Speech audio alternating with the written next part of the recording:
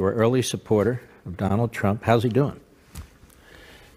I met someone on the plane flying to make this appointment with you. A friend of mine is conservative, a woman, actress, very good one. And I said, so what do you think about our man? And she just did this.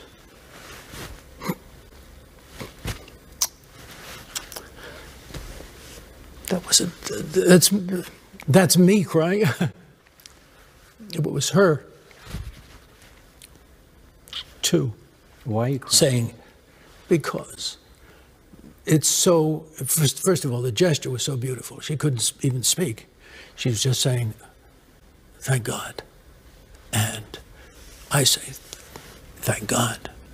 And one of the reasons why I can say thank God is because I know He's there, you know, for us all.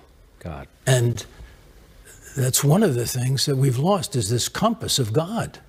We have, what did Karl Marx come up with? He eliminated God from the picture. So we can do it without this. Mm-hmm. Not these boys, not our guys. You know, they knew very well.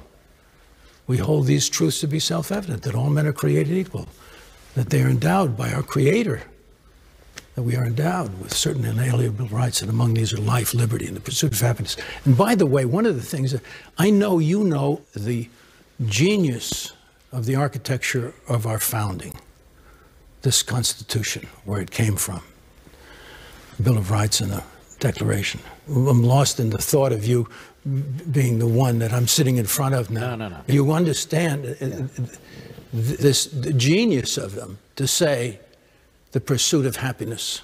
Because if you go into a communist country, as I did, in 1991, I went to Moscow to make a little film, first time. It was during Glasnost, Perestroika, being the time that they were changing things, of more openness, you know, and all of this stuff.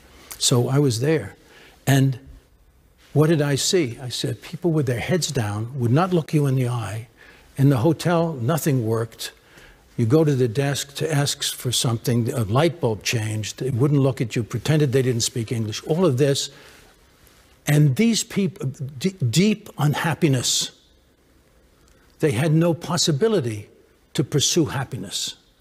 And that's the difference. That's what socialism, communism, progressive, that's what it means. You don't have the ability to pursue happiness. You can't raise yourself up above anyone else. As soon as you get more than the next guy, you're slapped down. So no matter how hard you work, you can't improve the lot for your children. They're unhappy. Their buildings are unhappy. There's nothing happy about their societies. Do you know what I'm saying? So that's a mark. And that's the genius of happiness is a big thing. Anyway. I have never heard it put that way.